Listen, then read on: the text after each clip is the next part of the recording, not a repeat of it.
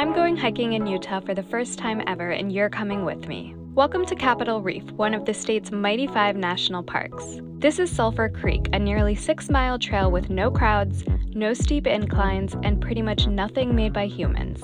You can really get lost in the wild out here. There are no real trail markers or signs or cell signal, so it's good we're with an expert who can navigate the canyon. By the way, that also means the bushes are your bathroom, so prepare accordingly.